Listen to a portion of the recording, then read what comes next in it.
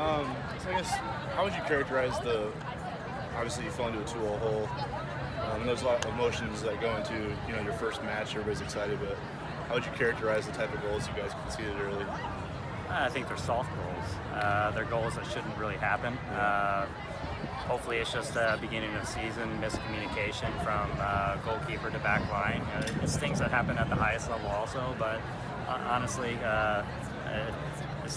it shouldn't happen. And we're going to watch video, we're going to learn from it, and we can't give away goals like that. What do you think about your team's response? I think obviously inserting Jalen in the back line seemed to make a bit of a difference there with just keeping balls away from Katie and nullifying their attack a little bit. Did you feel like she had a big impact, at least early in the first half when you guys were still down 2? Oh yeah, I mean, Jalen's a leader. She went out there, and I think she calms it down. I've always said she has great presence with the team.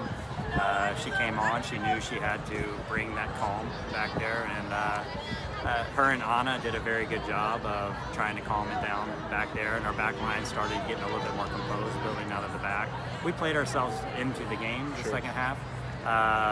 The goal at the end of the first half was huge. Anytime you get a goal late, and we built the momentum and took that into the second half, and they just needed to believe that they can play. When we started really moving the ball and finding our dangerous players, Keeley came in and did an amazing job in number 6 position, defensive midfield.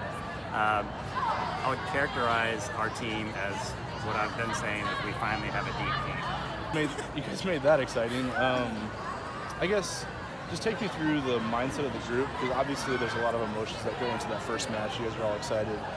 Yeah. You're excited about the talent you guys have, but you fall into a 2-0 hole, and there's you probably could have said, here we go again, you know what I mean? Yeah. Like, what was the mindset of the team like after you guys fell down? Yeah, and that's something we talked about in the beginning. We were like, we know it's going to be hectic in the beginning, and obviously we didn't think we were going to go down 2-0, but I think that was kind of our wake-up call. And, we've struggled with it in the past of going down early and not being able to come back, and I think it just shows, like, our heart and just the talent we have now to be able to get that goal back and then score 2 more and be able to keep that lead. So it's a big turnaround, and it's something that's really special, and it's really nice to see.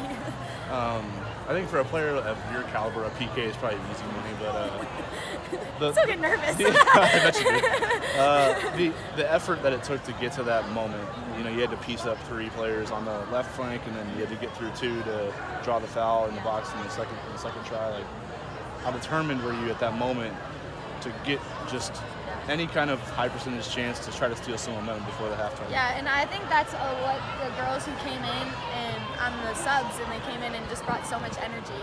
And we know that you get 1 goal and you're back in it. And so I think that just being able to kind of have that motivation and determination to get that first goal and be like, okay, you're down only 1 goal now, and you're going into half with all the momentum, and then come out and score another one and another one. So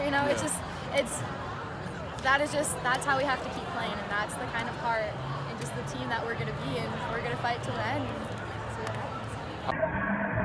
Hey guys, it's J-Bo and Cassie. We just beat K-State 3-2. Come see us on Sunday. Yeah, come support your winning Blue Jays. Oh yeah.